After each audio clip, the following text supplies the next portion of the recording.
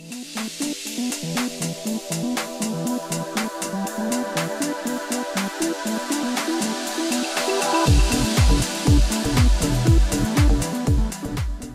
the release of HCL Portal 9.5, a new container deployment option is now available. This video will demonstrate how to download, import, and run a Portal 9.5 container. To run the container, I will use Docker Desktop for Mac. You can easily find this by just searching for Docker Desktop.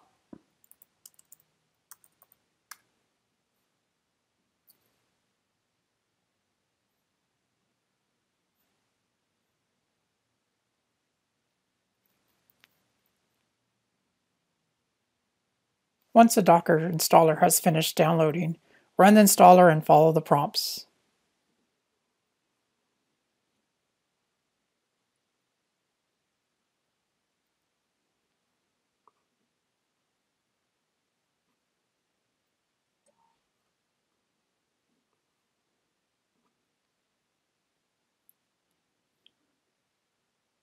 Once Docker Desktop is running, you can easily verify that it installed successfully by running the docker version command. Once we verify that Docker Desktop is installed, we will need to download the Portal container. We can do this by going to the HCL software portal.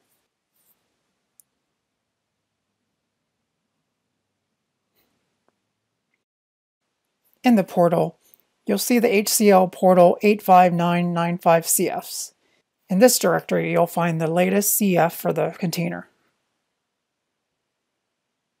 As of April 2020, the latest CF is 173. Once a container has finished downloading, unzip the file.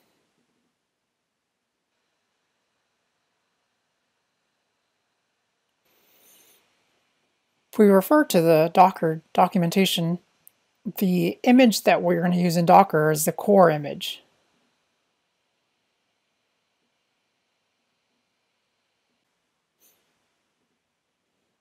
The command we're going to use to import the file per the Portal documentation is the docker load command.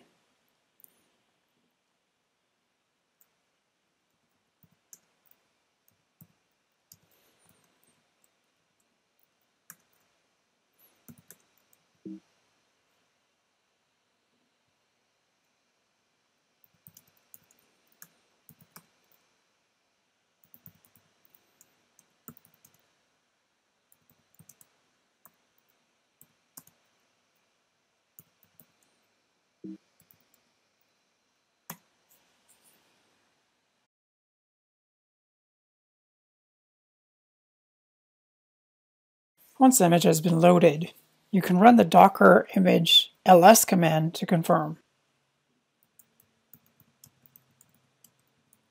Now that the image is available, we can create and run a new Portal container.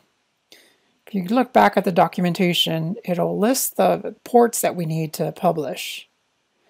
I've already copied out the command, and this is the command I'm going to run, docker container run. D for detach, and then the publish flag with all the ports. The name of my container will be Portal 9.5, and I'm going to go ahead and create a volume and map it into the WP profile directory, and then this is the tag of the image.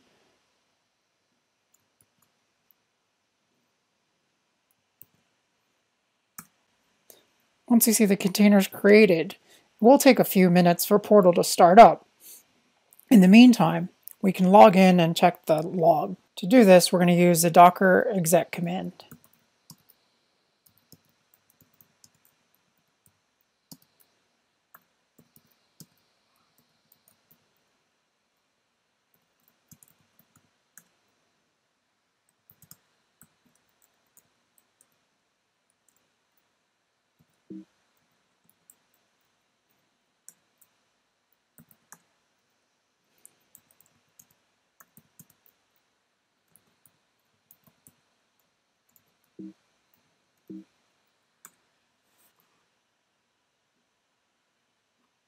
Once the Portal server finishes loading, you can access it using the local host and the Portal port.